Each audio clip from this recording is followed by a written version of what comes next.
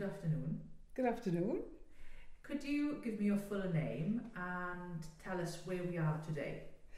My name is Sandra Llewellyn and we are at Canolfan Llwynhirion, Brymberian, which used to be the old primary school in Brymberian, but now it's a community centre. And that's in the Preselis Mountains? That is in the Preselis Mountains. We're at the foothills of the Preselis and with a beautiful view out through the window as we speak.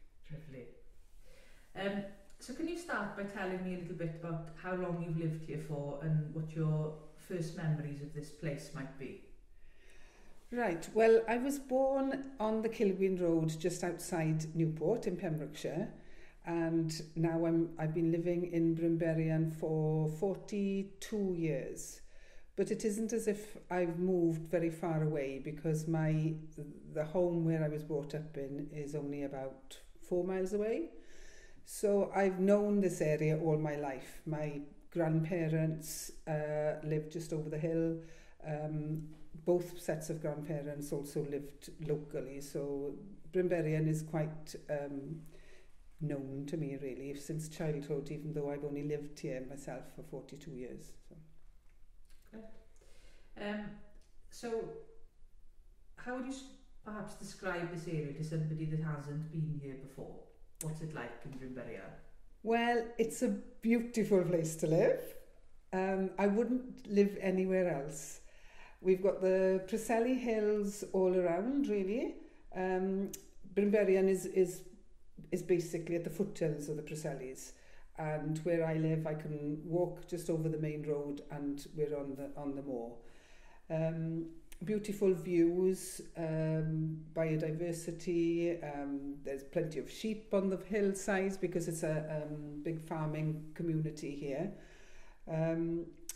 It's somewhere that you can relax, and the pace of life is slower. So it's an idyllic place to live, really. So can you tell me perhaps a little bit about what this area was like when you were growing up? Maybe some of the important local people, kind of work that people did, occupations, and some of the social activities, perhaps?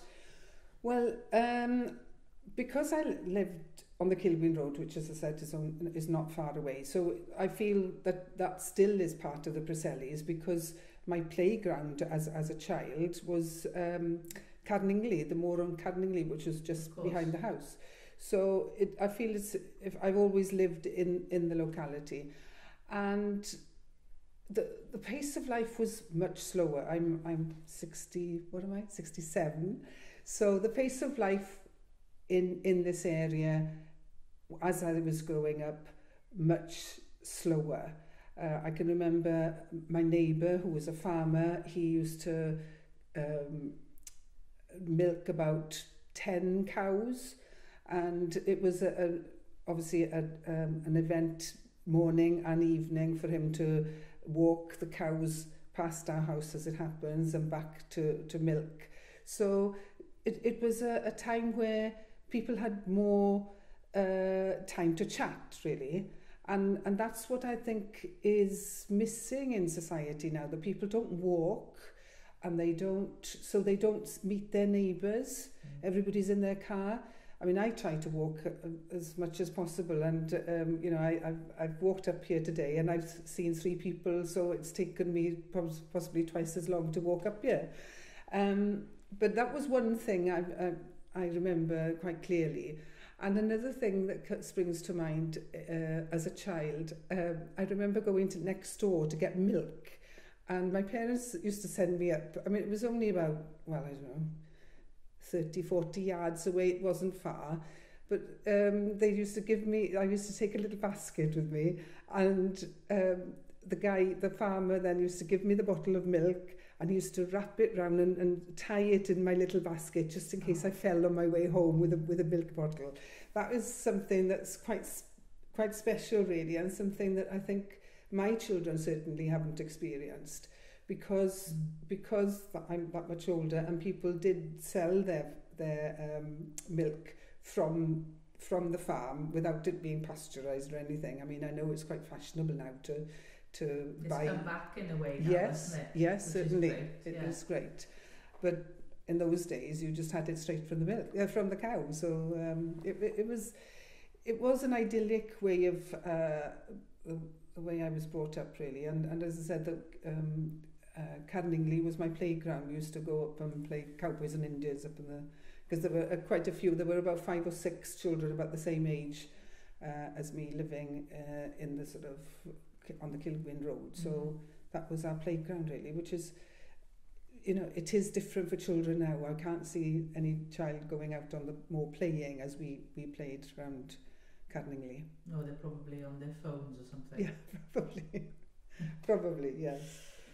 So what about, perhaps, what sort of work did people do then? Mainly agriculture? Agriculture.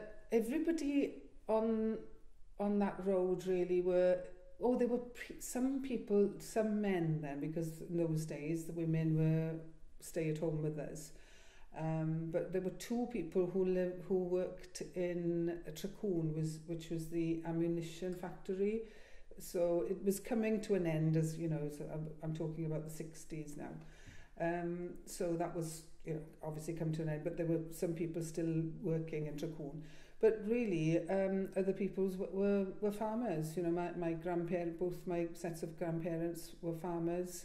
One grandfather actually worked in Tracoon as well as farming. So he cycled through Cwm Gwaun each day after milking in the morning to Tracoon, and then he would cycle back and I mean, my grandmother did help with the milking as well, but yeah, he had 2 jobs. But really, yeah, farming. This is a farming community, and it still is, really. It still is. But lots of houses have been, and farms have been, you know, sold off and separated, so that you've got the land being bought up by established farmers, and then the property, the actual house, being sold to people who have moved into the area. So this area now that I'm, you know, Brimberry and the surrounding areas, we're talking about Kilgwyn as well, it is very different now to when I was a child. I mean, I knew everyone on the road, where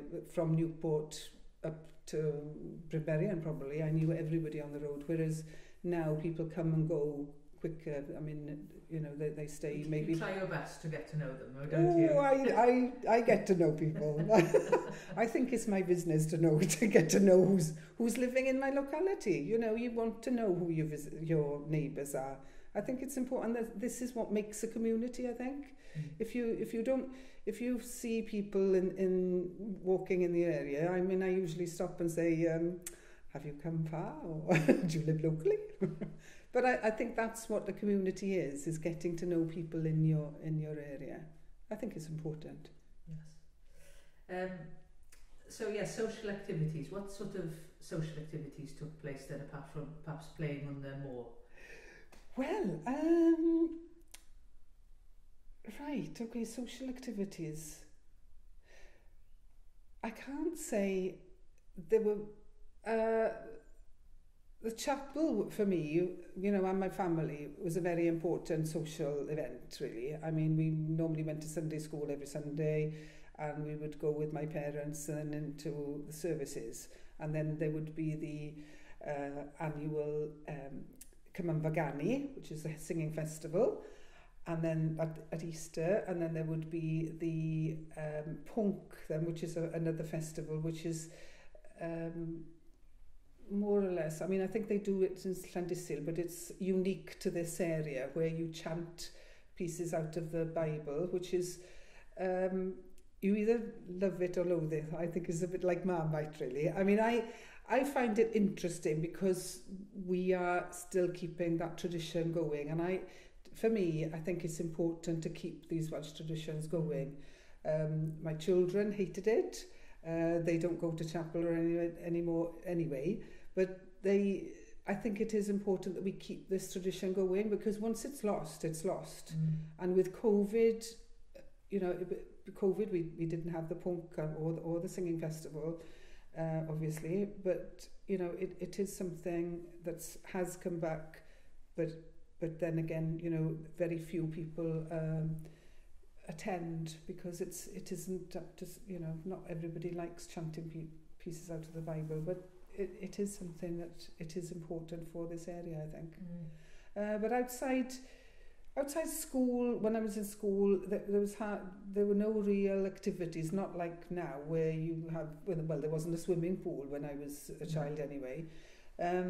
So that, you made your own entertainment really. In this area now, at the moment, we've got this beautiful canolfan, and we're sort of trying to hold different activities which would interest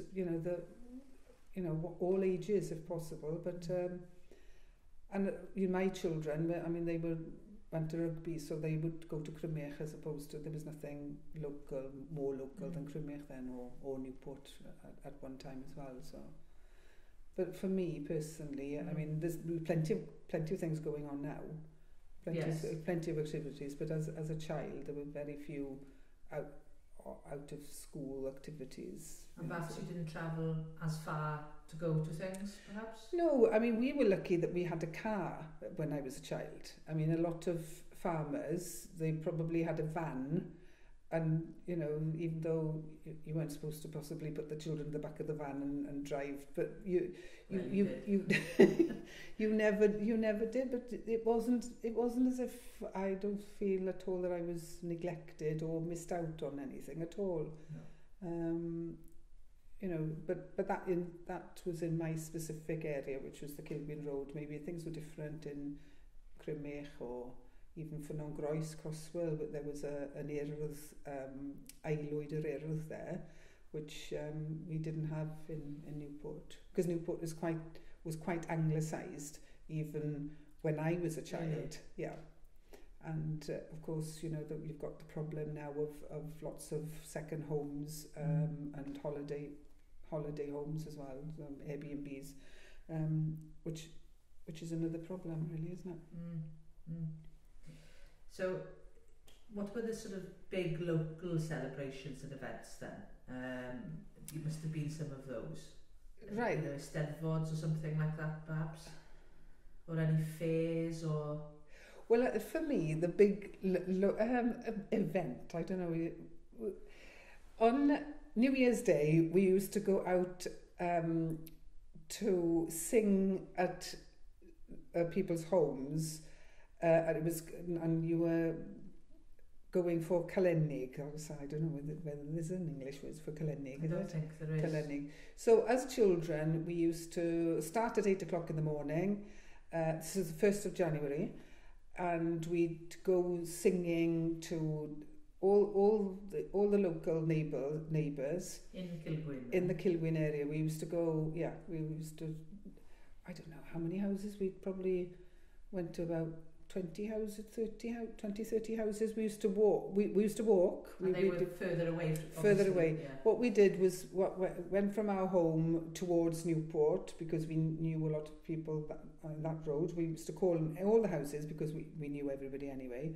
And then we got home and stopped for a cup of tea or coffee or a hot drink, because it was normally very cold on the 1st of January, maybe even snowing. And then it was a tradition that we'd carry on going then to my grandparents' parents at Kilwyn Farm.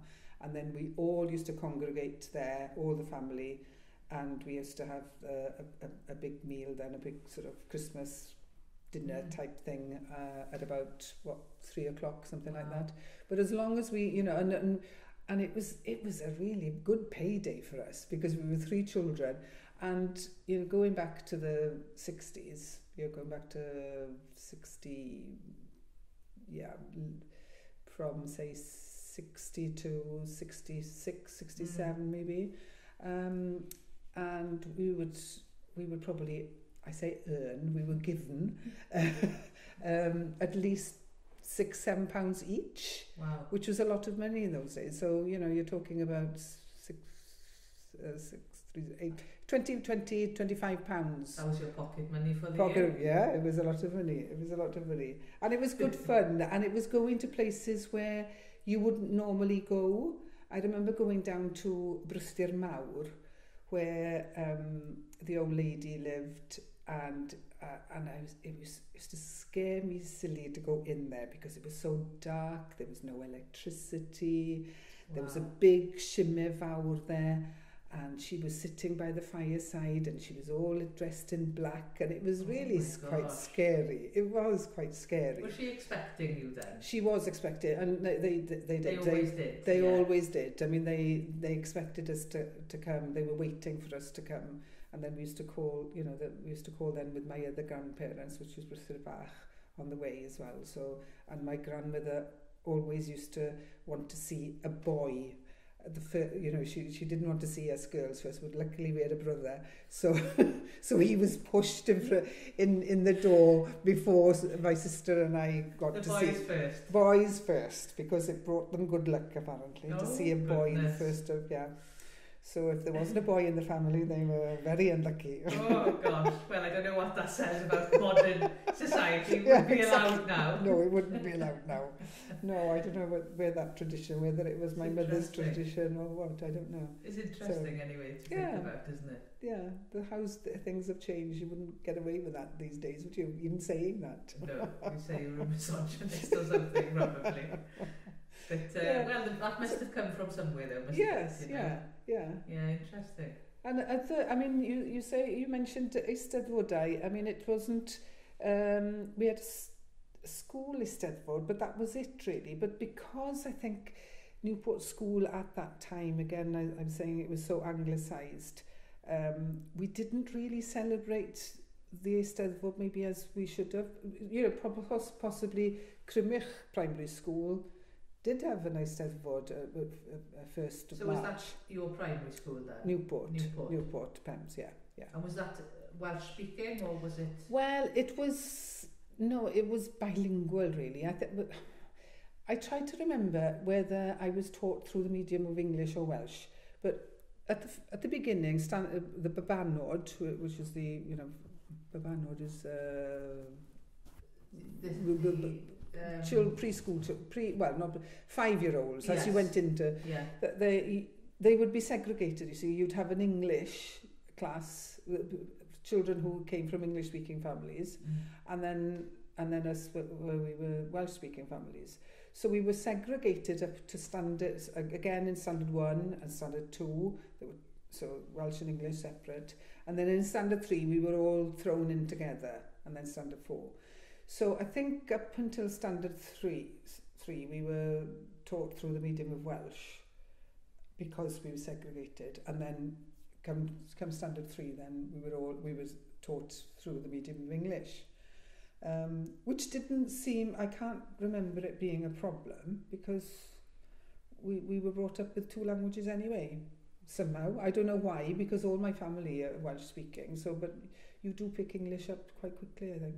So. Well, it has become in the media and so on across time, isn't it? So it's pick it up then, I suppose. Yeah, and the headmaster was quite, even though he was Welsh speaking, he was quite anglicised really. So we didn't really get the Welsh vibe as much as I would, looking back at my education, I would have liked to have had more Welsh influence in my primary school years, which I think I've missed out on, I think. Because I think it was because of who the teachers were and what their school of thought was, because I don't think there were so many rules and regulations about the curriculum or anything in those days. So. And I don't think there was no sort of they weren't a certified Welsh only school or anything like No. It was just it was very casual. Looking back at it, it was very casual compared to what primary school education is now. Yeah, definitely. So. But any other, you asked about any other events. So again, you're talking about the Cymavagani then with the chapel. And the Christmas. The chapel was very Welsh. Yes, it was all Welsh. Yes. All Welsh. We didn't. Everything was done in Welsh. So, as it is now, really, that. Not much has changed there, is it? No.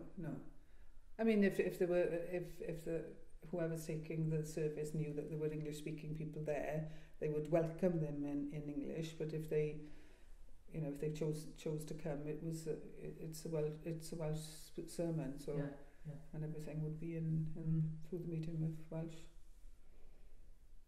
So in the Cymanfa, was that an event that you enjoyed? Yes, I did enjoy it. Yeah, I thought it's amazing how. I was thinking the other day actually about you're singing in a chapel and you know all the hymns, and I started thinking about, well, how do I know all these hymns? How do I know?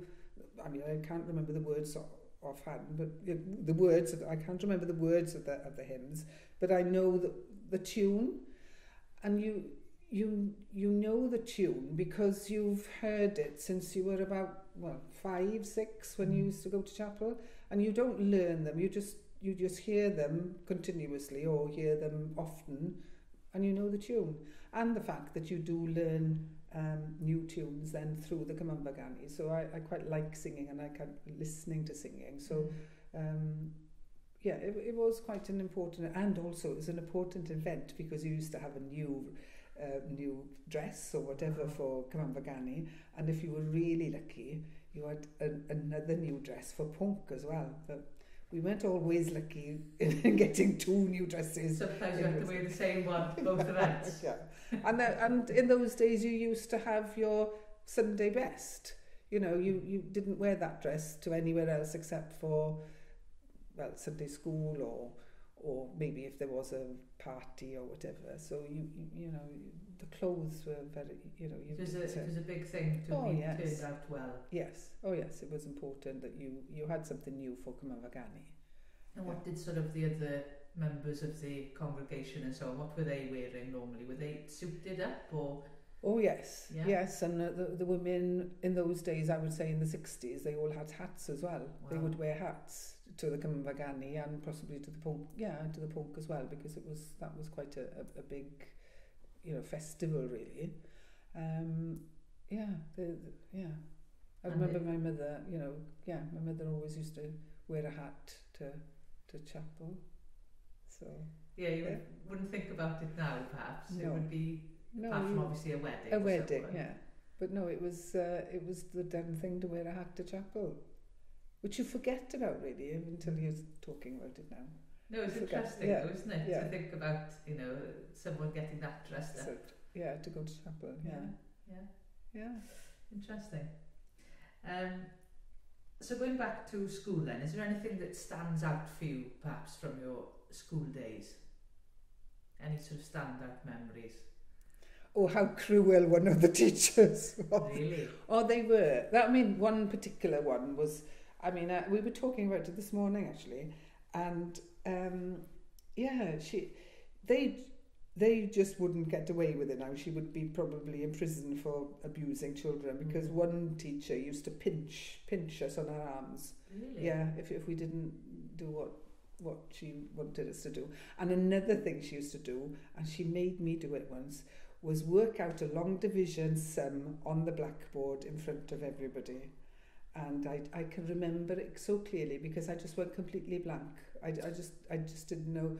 Well, you wouldn't have teachers doing that these days. Well, it's humiliating, I suppose. So humiliating and not helpful at all. I mean, you weren't going to learn anything by doing a long division in front of your friends. And I couldn't do it anyway, so...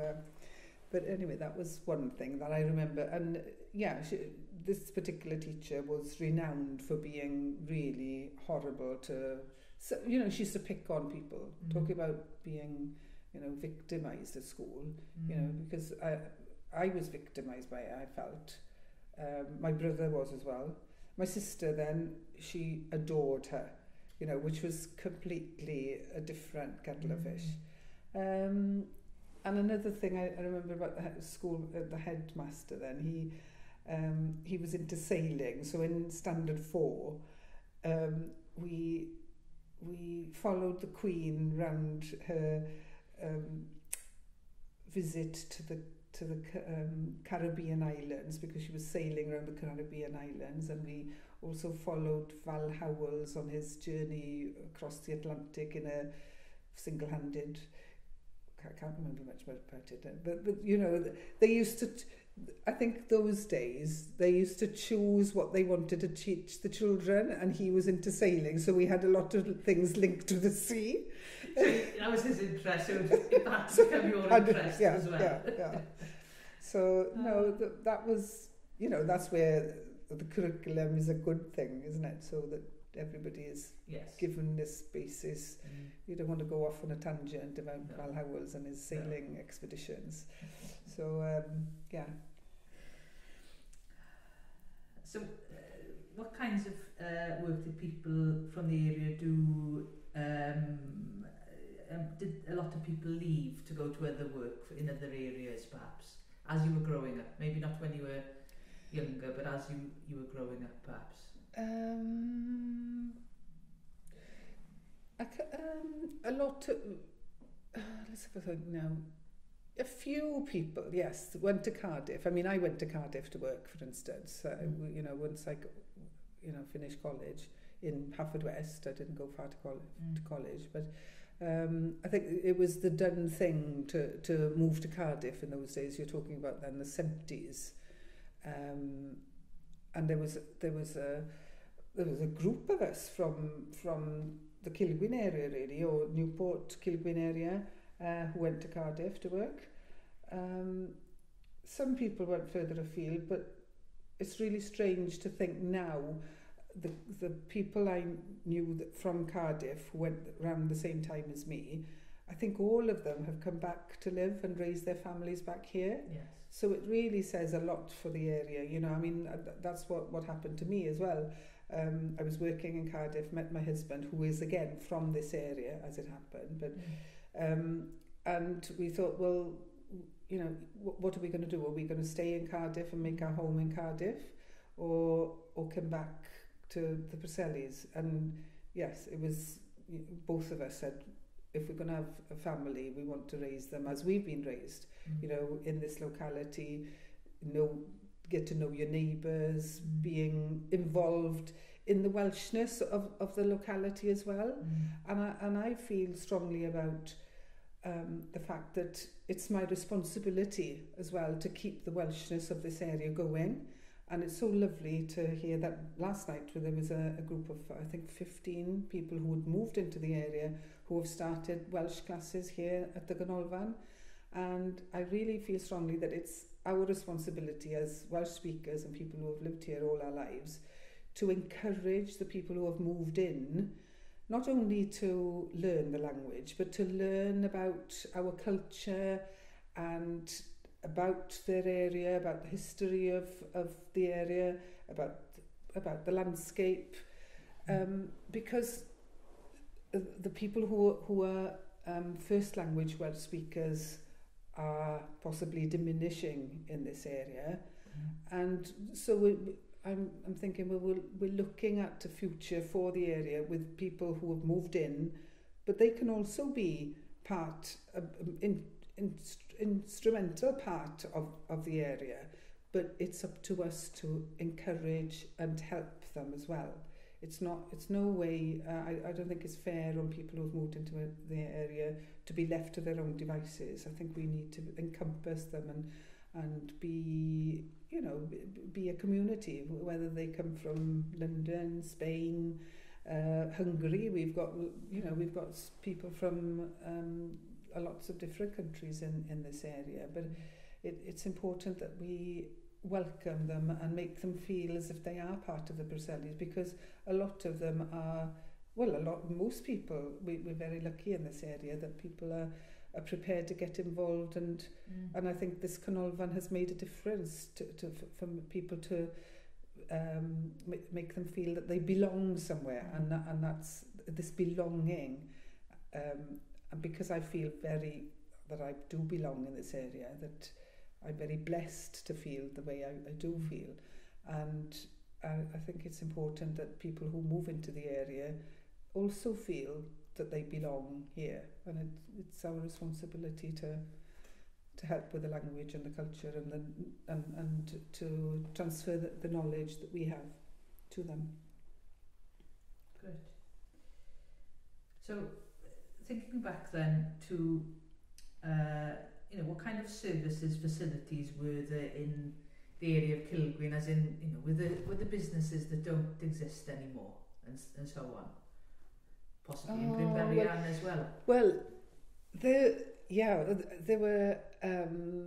I remember a post office in a little house in the front room in Kilgreen, Really?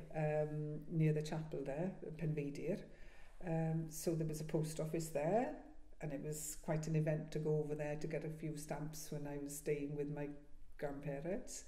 So there was that in the Kilgreen area, as I remember it. Then Brynberian, of course, I mean, we moved here 42 years ago into the village, and there was a thriving shop, also petrol pumps.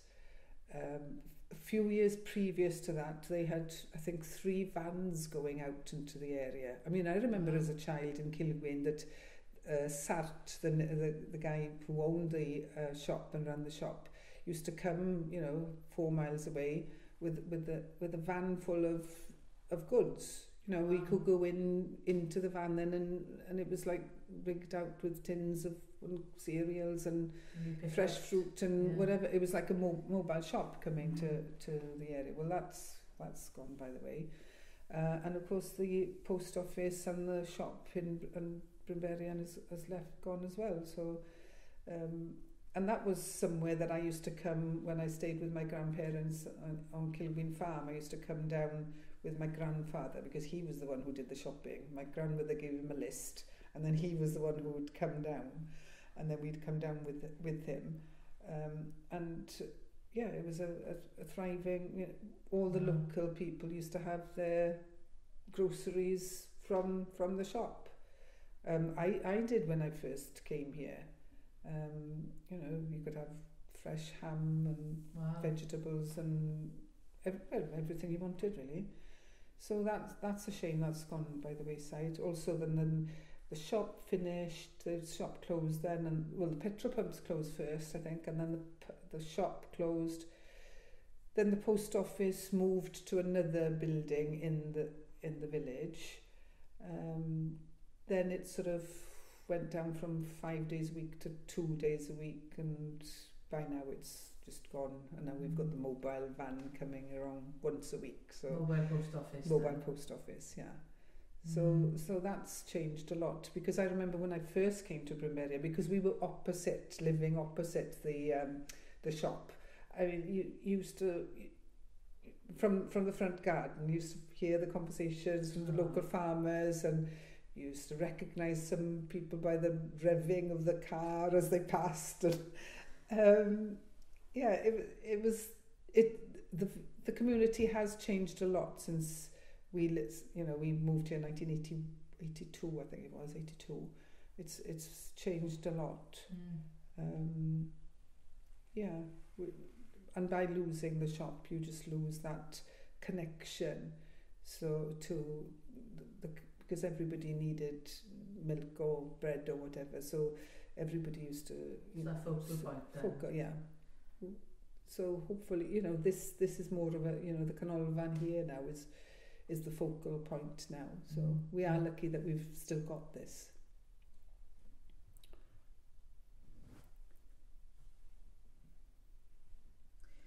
So would your own family have had an interest in local history at all? The people and places locally?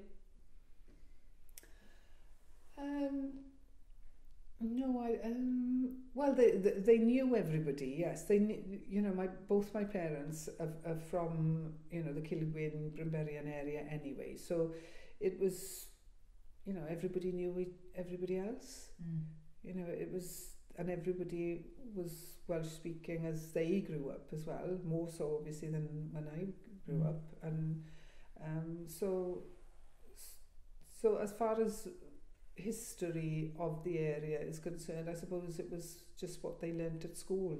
My father came to school here at the Ganolfan, so when it was a school then? When it was a school, so and the headmaster at that time was very into history of the area, I think, more than general history, but history of the area, and learning about you know, who just learning about the nature of the area as well. So were there any stories passed down to you from, you know, your parents or grandparents or any earlier generations? Oh, I can't think of any at the moment. My grandfather, my mother's side, was quite into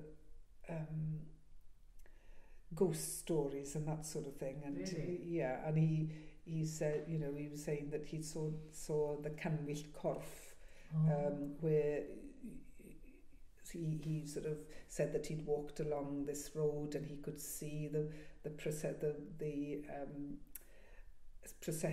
of the funeral procession, and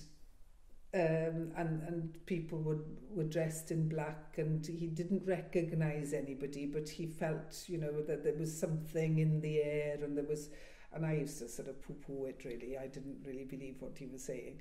And then he would say, oh, and then a few days later so-and-so died, and that was, you know, a sign that there was death in the locality and everything. But no, I can't think of any other. There's lots of stories of these corpse candles and phantom funerals in the area. Yes, though, isn't it? It's interesting. So he was the one who used to pass one down, yeah. And possibly wanted to frighten us more than anything. So do you know of any traditions that, you know, used to be or still are practiced in the Preselis? I know you mentioned Calennig. Does that still happen now then? Well, no. I mean, when my children were younger, I mean, I used to get them to go around a few local houses, but I haven't had anybody come for Calennig for several years now. I mean, several years. I mean, probably 10, 12 years, which is such a shame, really, because it's such a lovely way to start off the year, to seeing young children singing. And, you know, now we tend to have not Halloween, the Halloween. Calan Gaeaf, where, you know, they dress, that's more of an American tradition, really. Well, I see it. But I think it's possibly based in some Celtic tradition on our side, as in the Calan Gaeaf. But yes, it's, you know, you think of pumpkin and so on. Yes, more of an American. It is a shame, but then again, you know, who's to blame? Maybe I'm to blame. You know, why didn't I sort of not pressurise my children into doing it, but you lose so many things so quickly. I think it's you've got to work at everything. I think you've got to work at it. So how does Calennig differ then from Hen Galan in the Cwm Gwaun? Because obviously Cwm Gwaun isn't far from here or Cilgwyn, really. It's amazing that they celebrate, that they still keep that tradition of celebrating the New Year on the 13th of January when we didn't and living so close, really. It was, and it's a similar tradition, really. Yes. It's just singing on a different date, really. Yes, yeah. And I think as a child, well, as a very young child, my parents used to go to Ffynnon-Dickie, which was quite infamous, I think, about their parties on the 13th of January, celebrating the Hen Galan, and that was my father's relatives then. My father's grandparents used to live there. So and they used to celebrate. They used to celebrate, yeah. And there was, you know, a cake there and lots of homebrew. Homebrew was quite a big thing. So you know, everybody used to make their brew. My grandfather also made his own brew, and yeah, it's strange that living so close, we didn't celebrate on the 13th. Celebrated on the first. Although the tradition in essence is the same. Yes. It's just that it's one of you's carried on with the new calendar and the old. We're more advanced than. But the children still go and sing in the Cwm Gwaun. Yes, they do. Yeah, and they go in and have spread of, you know, the food and everything, and I believe that they give them money as well. I'm not quite sure. I think they if are. they give them I've money. heard that they have a day off school. Yes, they do. I think they close. School in Llanarchlwydog, the Gwyn Valley, they close it for that day, which is quite amazing, really. Yeah. But it's good. I think it's brilliant, because, as I said, if we don't work at keeping these traditions going, they're going to go. They're going to go, and we've got to work hard at it. So, what about any other sort of local myths or legends locally in the Brymberian or Cilgwyn area? Are there any others? No, no, I can't. Bydd yr Afanc, I suppose. That's the monster's grave out on the Preselis. I mean, that's quite a famous. So what do you know much about it? About it was about the monster eating the lambs, and did he live under the bridge? I don't know whether he lived under the bridge, did he? Apparently he lived under the bridge. Yeah. I mean, I think you get a few different versions of this, don't you? So, and I think the local people got him in the end, didn't they, and buried him in the.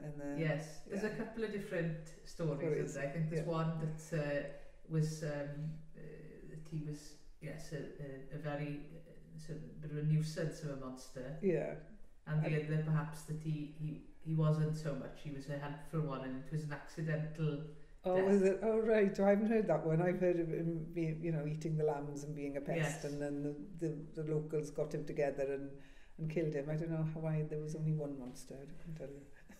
But on the moor there, there is remnants of the monster. Yeah, well, I don't know about remnants of the monster, but it's a marked area, and I take the children there and the grandchildren now, and get the story going and get them to look at how big this monster was, because. So what does it look like? It's just there's just stones sort of marked in parallel stones on a very long, it's probably about 10 feet long or more, maybe more.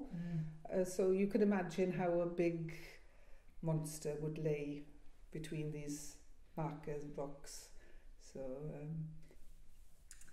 So what's it like to live here today? You mentioned a little bit about how the area has changed, but what's it like to live here today?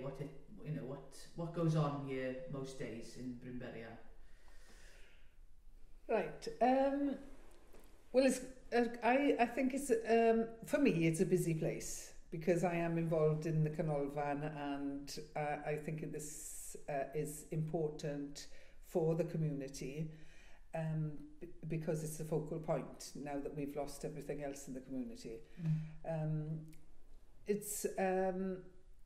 But then again, it's as relaxing as you want it to be, because this morning I've been walking the moor this morning, for instance, and you couldn't walk for miles without seeing anybody. So if you've got any stresses, you can just walk onto the moor and relax and have take stock of life in general, really.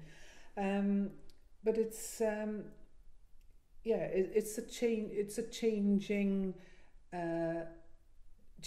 place because so many people have moved into the area. But I think we've got to be open and welcoming, and we've got to try and live together. And I think that's important for me, that we try to live together. We're all people trying to get the best out of life, and I can't blame people for leaving, say, Slough or Reading or wherever they've come from to live in a place like this. I mean, I wouldn't, I can't blame them for coming to live here. But how has it affected the local community and population in that regard? I think that there can be a divide. I think there can be a divide, but you've got to be open-minded. I think people have got to be open-minded about people who leave big cities to come and live in the country. But as far as I'm concerned, as long as people try and be part of the community and appreciate what that they've come to a different country, different culture, different language, and I think it's important that they realise that, instead of thinking that they've come to a part of England and they can speak English and they can do what they did before, but they can't. It's not. It's a different country, and I think people now are possibly beginning to realise more. I mean, I think the world football has made a difference. It's made people realise that there is another language here, you know, and there is another culture. And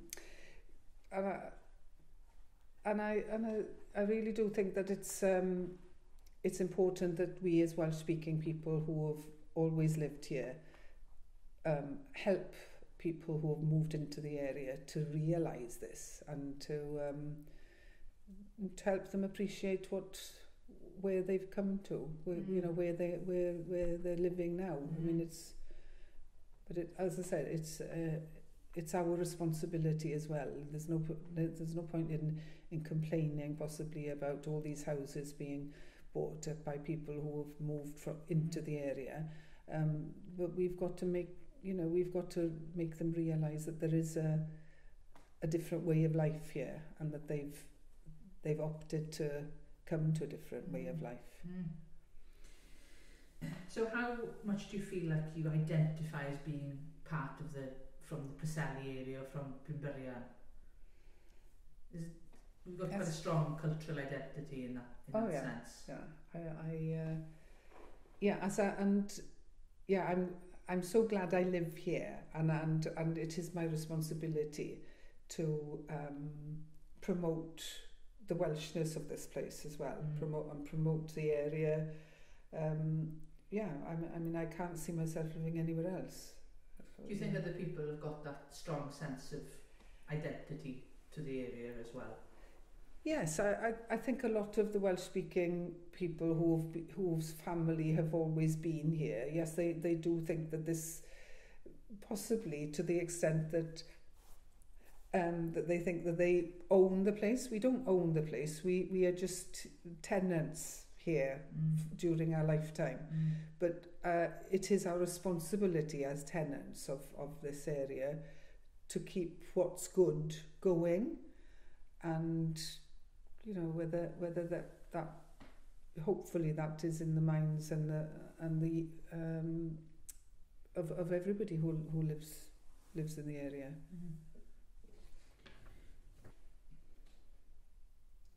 So what does it mean to be from the Preselis area? As in, if you think broadly across the area, across the mountains here, what does it mean to be from this area? I think I'm very special because I live in this area. I think it's... But do you think there's a kind of place identity across the area? Is it a really, if I asked you where you're from, you'd say Bunbury, but would you, is Preselis an area that stands out of its own accord? Yes, because I think it is a... In Pembrokeshire, I think the Preselis are a dividing line as well, even though we've got the Lanska line, which is further south in the county, where there's a line of the Little England beyond Wales, as the south of the county is known as. But for me, I think the Preselis is, north of the Preselis, where we are now, is special because you've got that a mountain and sea area, and we're living in this sort of corridor really between the land, the mountains or the hills, and the sea, and I think that's a real special place. Also, I think we've got this dialect as well, that we're the area of the waste. I mean, we were talking this morning, as it happened, about how I say in Welsh, instead of the yes, the Welsh for yes is oes, but because I come from this area, I would say wes, and I think even though a lot of Welsh speaking people say, oh, you're saying that differently. But I think it's important to keep that going as well, because it's unique to this area. W.R. Evans and his book Waste, where we say a lot of things differently, even to, you know, people from Maenclochog, which is just over the mountain. I mean, there's so many different dialects in this area. Even Cwm Gwaun say different things to us here in Brynberia and Cilgwyn area. So that's tafodiaeth, you call tafodiaeth, yes. The colloquial, yeah. Yes. And I think that's important as well. And it's very difficult for people who are learning Welsh, because they're hearing so many different ways of saying yes, for instance. But it's important for them then to be included in the community, so that they can learn that. Yes, I suppose. And I think when people are learning Welsh, they should be learning Welsh of the area and not sort of, you know, going by the book and learning words from North Wales, because it just doesn't work here. No. So that's important for the Preselis area as well. So that you've got the Welsh, the dialect that's spoken in this particular area. So is there a heritage site locally that holds memories to you and perhaps your family? Heritage site? No, well, heritage site, I can't... not a castle or Pentrefan or... Well, Pentrefan, I suppose, has always been there. I mean, you know, as a child, I would go and visit Pentrefan. And of course now I can walk over there. It's a lovely walk over there and back to the village. Llewellyn is something very new, so obviously I do walk a lot, so I walk down to Llewellyn and around. But Pentrefan, I suppose, is the main place. And of course for me, it's not an archaeological place, but Carningli is very close to my heart. I mean, it's a hill fort, so it's a... I suppose it is a site, a heritage site. Right. Yeah, well, that's my main one then, I suppose, because that was where I played as a child, you know. So yes. And whenever I can, I do go walking. I mean, obviously from the house, I walk on the Preselis hills here, but if I go to my brother's, for instance, I would walk onto the Carningli, which is really special, really very special. It's beautiful up there, isn't it? Yeah, because again you can see all the way around, and even to the Wicklow Mountains when on a very clear day. So Carningli is my mountain for as far as I'm concerned. So going back to Pentrefan, do you feel that's a heritage site that's quite important to the local community in the Preselis area? Well, yes, it's important, but important how... Now, let's have a look now. How is it important for us? Is it important because it draws people to the area, and then so that we can all gain from tourism in that sort of area? Obviously, we don't want, it inundated with tourists, because we haven't got the infrastructure. And also, as I said before, it's a farming community, so you get these big tractors and trailers and going along these lanes, so it's not really compatible with tourists who find it very difficult to reverse these round corners and things. It's a popular site for visitors, though. Oh, it is a popular site for the visitors, and it's lovely to be able to share it as well. I mean, I'm not saying that we shouldn't be sharing it, because we should be sharing our heritage and showing people how beautiful this area is.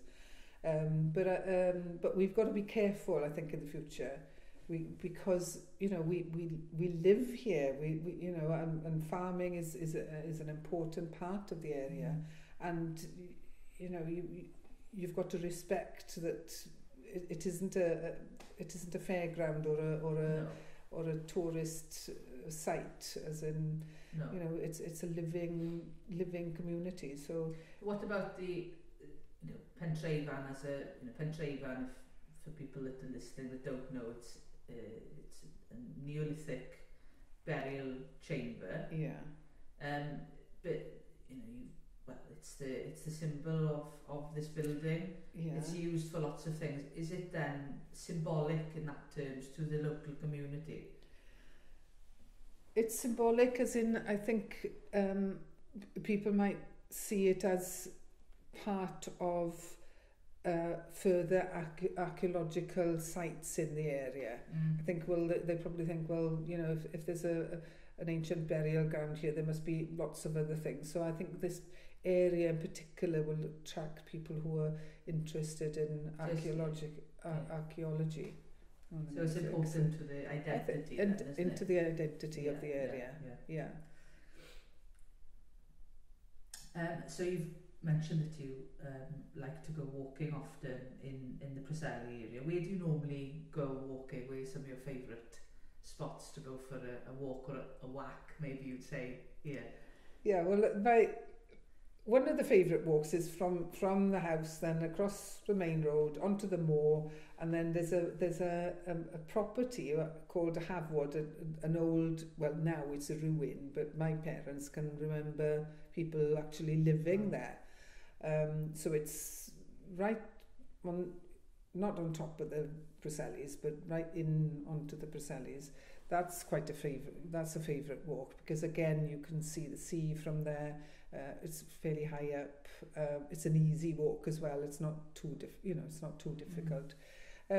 Also, you know, the ridge itself from Top Gwent all the way over 7 miles of it through to Mynachlog. That's a lovely spot, lovely walk that I'd like to do, you know, sort of on nice clear summer's day. That's another favourite walk. But really out on the moor, I mean, I've been out on the moor this morning. A crowd of us went walking towards the site where the Becker races take place, you know, over to... so what's that, a race that's held over the mountain? Yes, it's a race that's held every year at the end of August, and it's a hill race that goes up across part of the ridge of the Preselis and back. And it's quite... Have you run it before? Oh, do you know? No, I've walked it. I've walked the route, but no racing involved. And then again, as I said, Carningly, you know, whenever I get to that area, I like to walk to Carningly. Which way up do you go on Carningly? Well, the way that I tend to go up is to go to the Dolranog Road and then past what Brian John has created, a fictional family living in Plasingly. So up towards the left of Carningly and up to the top. And then maybe down the other side then past what I don't know, the Wishing Well. There's a Wishing Well further down on the Kilgwyn Road. So that's a nice round walk. So yeah. So Brian John, a local author who's written books on a fictional family, but he uses the names of the properties in the area, which is quite interesting for somebody who lives locally. Yes. And sometimes he'll say names of characters as well, and even though the characters are slightly different, you wonder whether is that so and so from so and so, because interesting. Yeah. Yes. So can you describe for me, I know you've mentioned a little bit, but what the landscape and the views are like from some of the higher peaks on the Preselis? Yeah, and Voileri are at the top there, up to on the main road to Top Gwent, and then to the right hand side you walk over to Voileri, and then that's quite an interesting place because you've got the marker, I don't know what you call them.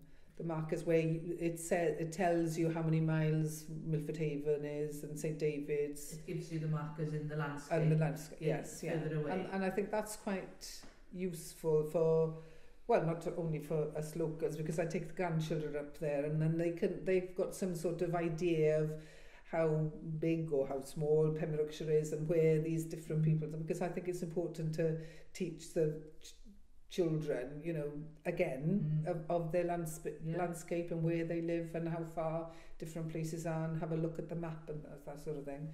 But that's got a beautiful view of the Gwaun Valley there, so so that's quite, yeah, that's one of the favourite walks as well, come to think of it, Foyle area. Do you believe that the landscape of the uplands of the Preselis Hills has an impact on the way you live at all? Impact on the way? Well, I suppose it does, because I like walking. I mean, I'm so lucky that I can walk from the house onto the hills, so it does impact on me. If I'm feeling that I need some headspace, I can go there. So it is helpful or cathartic, really, to be able to have an escape without having, you know, having to walk far or anything. So it does, yeah.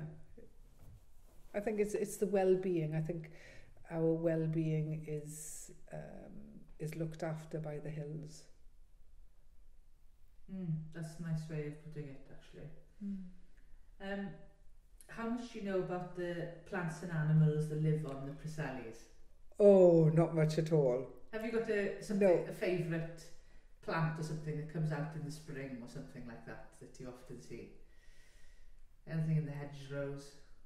Oh, well, this time of year, I mean, I think the primroses, are prolific in this area. I mean, you couldn't get a better, you know, walking up just now, I mean, I've passed, you know, the whole hedge is full, and further on again, it's you know, that's special. And of course, you've got Tycanol Wood as well. We walked there the other day, and it's so it's magical. It is really magical.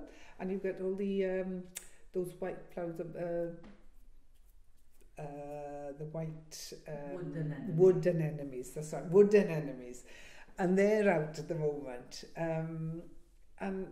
And you can go to Tycanol Wood every week, and you'd see something different. So do the bluebells come up there as well? Yes, they're not quite up yet. Another few weeks, I would say.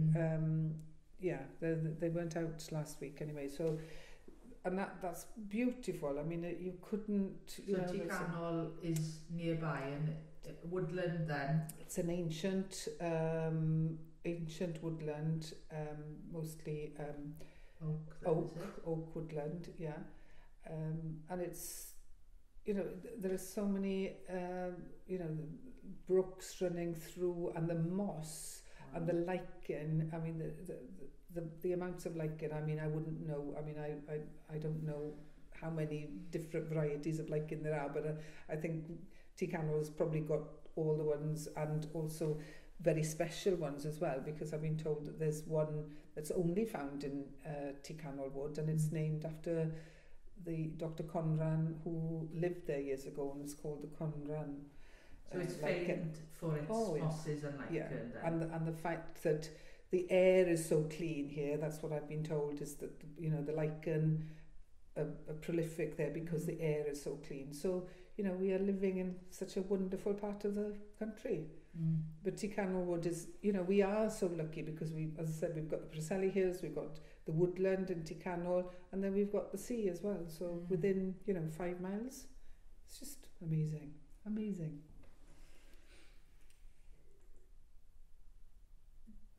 Do you do any foraging locally for anything? No, I don't. No, blackberries.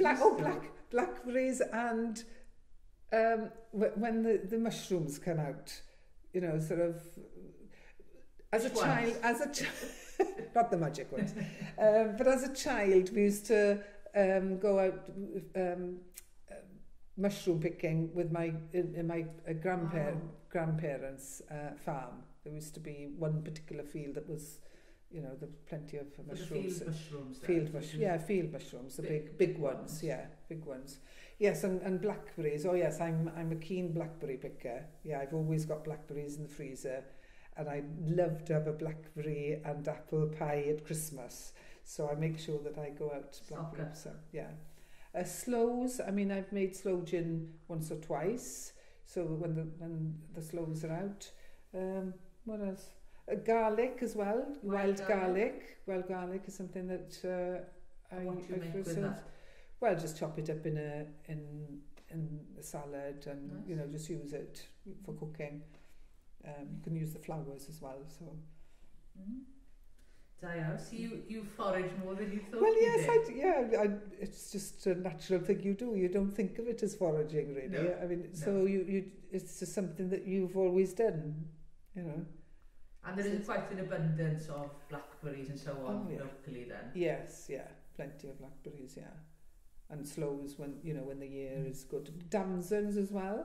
Okay. Damsons as well. I mean, that was something I used to do as a child a lot, because we had several damson trees in one of our fields. So come September, that was something that my grandmother used to sort of, come on, let's go and let's go and get the damsons.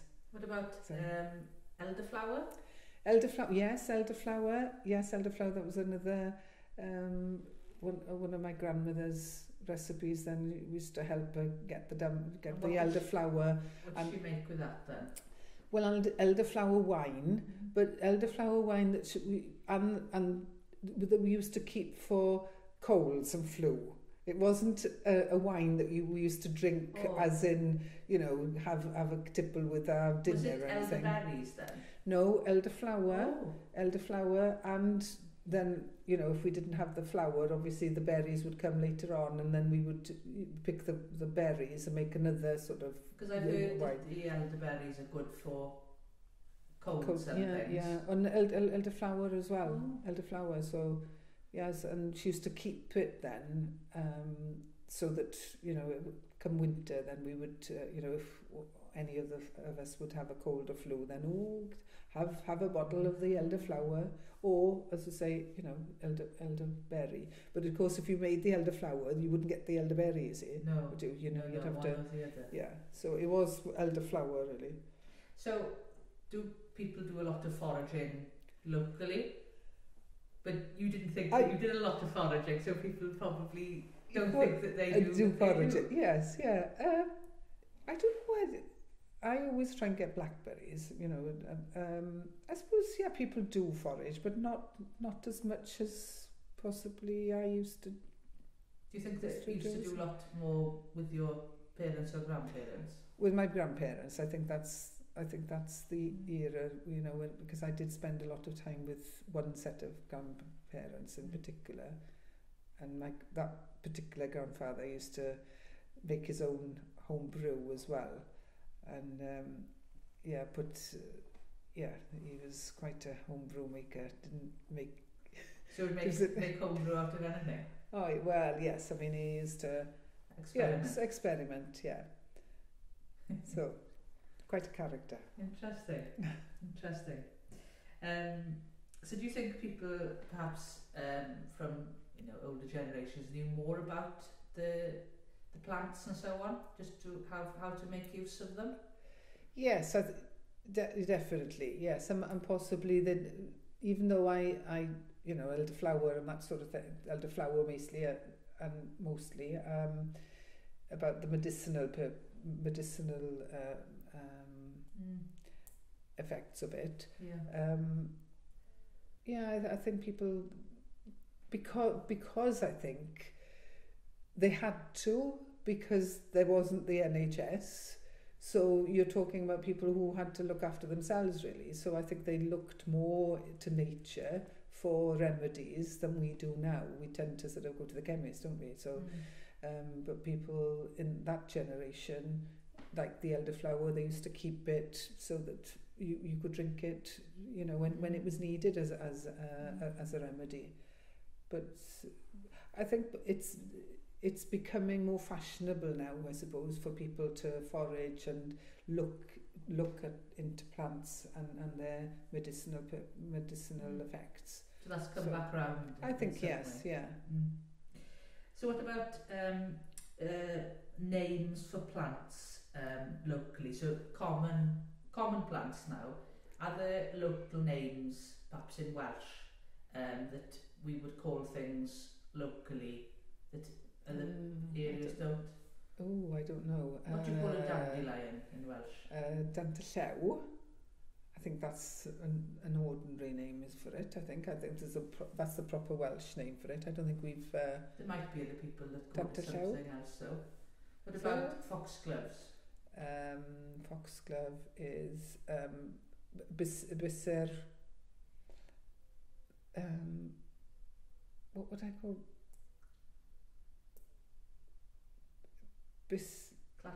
Clatcha cwn, a neu bysser rhywbeth, ydy e? Bysser the cwn. Bysser the cwn? Ond clatcha cwn, yeah, clatcha cwn. But that's what I was saying. Yeah, there's different names, isn't there? Yeah, so you don't realise. No, clatcha cwn. Clatcha cwn I've heard, but... Yeah. Is that the proper Welsh name? But there's different names, there's different ones. What about nettles? Dinad. I don't know whether that's the Welsh name, but Dinad. I can't think of anything that we'd... Dalginog, which is... What's the Dalginog? Those round leaves that you would find in rocky... Like a pennywort. Pennywort. Yeah, Dalginog, which is pennywort, I suppose. Yeah. Dalginog. No, I'm not into names of... The thing is, until you go look at the hedge and have a look, you don't realise maybe what is different here to elsewhere, you know? Yeah. Okay. Did you ever play any games with plants or anything? Daisy chain. Daisy chain. And then we used to blow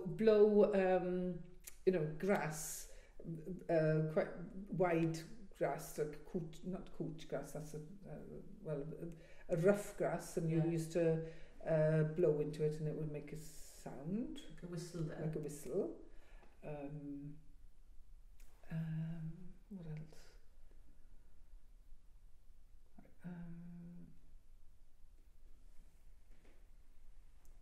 Well, my grandfather used to make whistles out of it must have been hazel then, it must have been hazel tree. Okay. So cut a little groove in it and then make a whistle out of it. Oh, right. So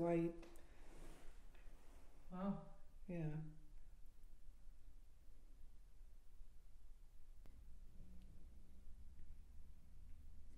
So have there been any significant sort of archaeological finds in the area?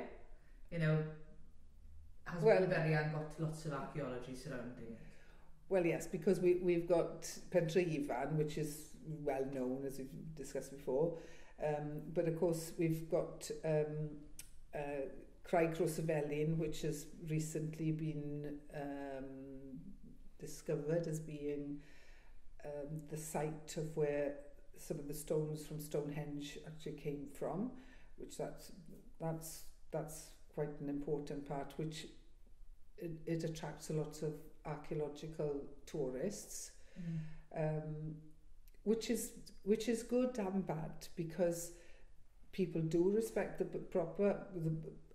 people who are really interested in archaeology will respect the place. But then you get the tourists who don't respect the place and start taking chips of the stone away and that sort of thing. So the area, yes, it is important and we must share it with people, but we've got to be careful how we share things that are so valuable, not only to us, but to the whole country, really. I mean, it's a remarkable find and discovery. And then, of course, we've got recently Mike Parker Pearson, Professor Mike Parker Pearson has been making archaeological work on Wine Mound, which is again part of the Preselis, where they found ancient circle of stones and seen, you know, that's an important site. Again, you know, we must be careful how we market it and how we share our wealth of archaeological sites here. So do a lot of people then come because of the archaeology? I think they have in the recent years, since Llewellyn has been discovered and it's been on the television, you know, there's been several programs on the television about it, and I think that far more people have come to the area because of that. And yes, it's important for us, but we've got to sort of be careful how the tourists you see these sites. You know, they're sites to be respected, and that's got to be. I think the National Park have got to work along with the Archaeological Society in Pembrokeshire to make sure that these places are respected and cared for as well.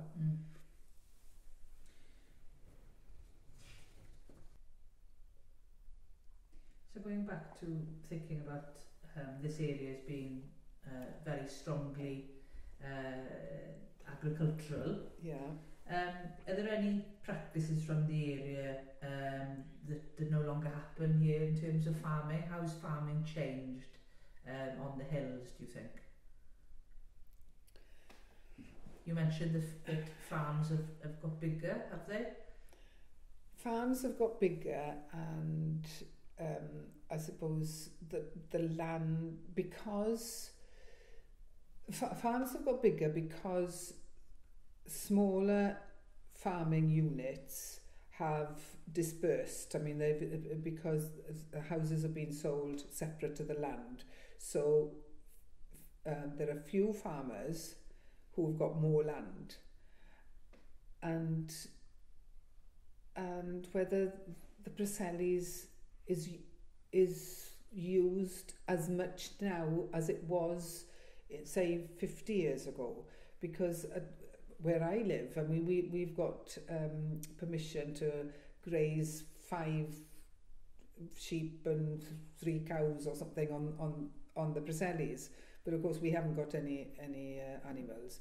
So I think because as the landowners have got better land, they possibly use less of the mountain, and then does that create a problem?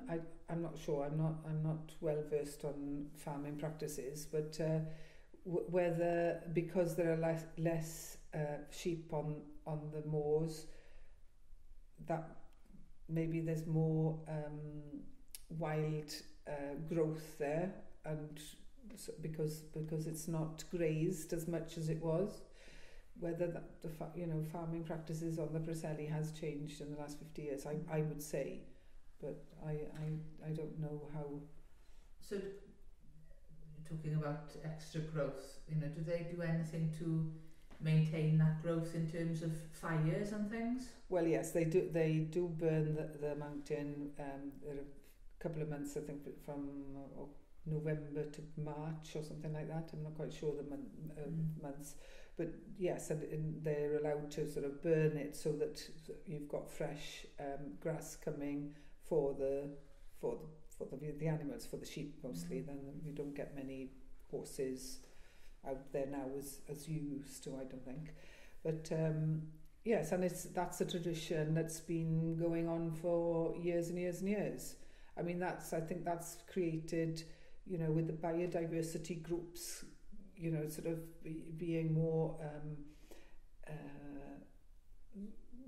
more people being concerned about biodiversity in the area. There can be a conflict between the farmers, because this is a tradition they've always done. This is part of living in the Preseli Hills. But some people don't feel happy about it happening. No, I think there is some sort of different views about what should and shouldn't be done onto the Preselis. Yeah. And possibly, you know, we have got climate change. Things do change. You know, we don't get the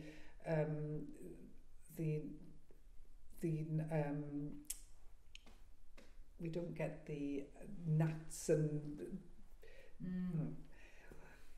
things have changed, and I think people have got to come together and work out together what needs to be happening to the Preselis, as opposed to sort of being two separate entities and sort of working against each other. They should be working together.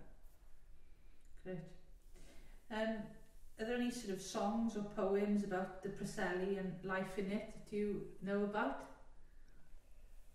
Songs and no, not. Is the Preseli area well known for poetry and so on? Oh yeah, yes. There's the one that comes to mind is the Mochindi is the. And don't ask me to sing it because I don't know the words. There's a song about the a pig being killed, and the so black pig is it called Mochindi? Mochindi, yeah, Mochindi. So that's that was written in the Preseli area. Was it? Yes, and Llewellyn apparently. That's where the and that's become a famous song in Wales. Well, I don't know whether it's been a famous song in Wales or whether it's possibly a famous song in this area. I'm not quite sure how far it goes, is it? I'm not sure. What about are there any sort of significant poets or anything? Well, Waldo Williams is a prolific poet, and he's got a memorial on the other side of the mountain, which is the Mynachlog the side of the mountain. Yeah, and W.R. Evans as well. He's of Preseli. So how is changes in food and attitudes towards food? Do you grow your own food? Did your parents grow their own food, as in potatoes and so on? Is that? Yeah, my father was a keen gardener, so yes, he was really, we had potatoes and peas and all sorts of, everything, carrots and cabbage and everything. Now he hasn't really given me he hasn't sort of passed down these skills to me at all. I mean, I have tried, but I haven't succeeded really. I don't know what it is. I'm not a keen gardener. But do people do a lot locally with growing their own food still? I think a lot of people who've moved into the area are far more efficient about growing their own food than people who have been here for years. And maybe that is the attraction to places like this, where they've got some land and they do want to make, produce their own food, which I think is something that we must be looking at in the future. It isn't as easy. It isn't as easy, and it isn't as, we don't know where our food is coming from, possibly our vegetables, and what insecticides and everything has been put on vegetables and fruit that we buy in the supermarket or whatever. And I think maybe that's going to be more of a trend in the future for people to grow their own food. So do people like to shop locally if they can then? I think a lot of people, there are more people looking at where their food is coming from now, as opposed to, say, 10 years ago. I think with all different ailments that we're experiencing now, I mean, is it in our food chain? And there's a lot of research gone into what we're eating, and people are more conscious about what the advantages of growing our own food, and the miles as well, our carbon footprint. We've got to look at the whole thing very differently, really. And the Preseli Hills are an ideal area to grow our own food, really. And there's lots of great local producers for oh yes, yeah, meat, and far more people are selling their milk from the farm now. I went to one, only this week, and a fairly new one, and it is better, I think, for all of us, so that we we are eating, we know where our food comes from, and we have got the opportunity of doing that in this area with meat, vegetables, milk.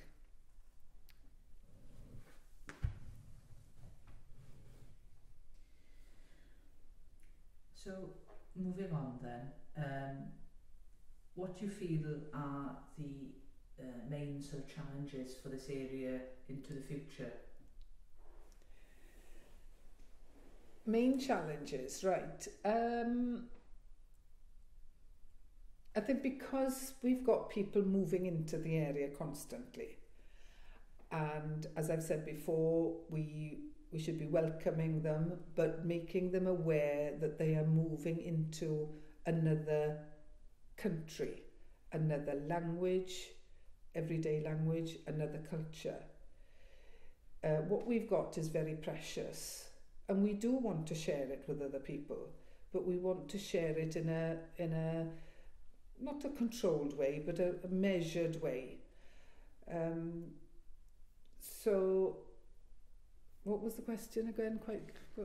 Challenges. Challenges, right. So that's one of the main challenges, is to sort of make people who've moved into the area be aware of the fact that we are different, and that they've moved into a Welsh-speaking area. That's important. They could move into Pembrokeshire, South Pembrokeshire, Milford Haven. They wouldn't know that they were in Wales probably, because they wouldn't hear the language. But here, it's important that people who move into this special area, that they are moving into a Welsh-speaking area where the culture is a strong cultural feel to the place. So is there a challenge there to keep the language alive as well? Is it under threat? It's certainly under threat as far as I'm concerned, because we tend to speak English, because English people move into the area, people aren't going to hear the Welsh language as often, and this is why it's so brilliant that we've started a Welsh class here only recently. So as I've said before, it's our responsibility as Welsh-speaking people to keep the language alive and to encourage people to learn the language. That's one of the challenges. And, it is a challenge for people like me who've got, I've got family, I've got parents, I've got children. So I've got to spread my time within my family, as well as helping people who have moved into the area. I'm lucky, I'm retired, but it's not as easy as that for people who have got their own children. They're bringing up their own children now. So it is something that I think everybody should be part of, and be aware that we must help these people who have moved into the area. That's one of the challenges. The other challenge is the fact that we are a tourist area, but we haven't got the infrastructure to invite and to encourage masses of people to come into the area. It's a farming area, as I said, the tractors, things. We haven't got the main roads and people and the car parking spaces and things like that. It's very rural, isn't it? It's very rural, and we've got to have the balance right. People are reliant on Airbnb or bed and breakfast for their possibly main income in some cases, and we've got to make sure that they are they can live here and can make a good living from tourism. But it's a fine line to make sure that we're keeping the area as pristine as it is now, and not creating more problems by encouraging too many visitors. And we've got to have the visitors who respect this area, and I think mostly people do, because if people come to this area, they come walking the Preselis Hills, or walking the public, the coastal footpath. So we don't want sort of maintaining the balance then, isn't it? It's maintaining it, and it is. I think that's a major challenge, moving forward into the future where everybody has to have a slice, a slice of the pie sort of thing, really, isn't it? So, just to close then, is there anything that I haven't asked you about that you'd like to mention about living in the Preselis? Anything at all that you think is worth mentioning? No, I think I've gone on too long as it is. No, I think it's. No, I think we've covered almost everything. Yeah, I think we've. Good. Well, thank you very much, Sandra. Diolch yn fawr iawn. Popeth yn iawn. Diolch.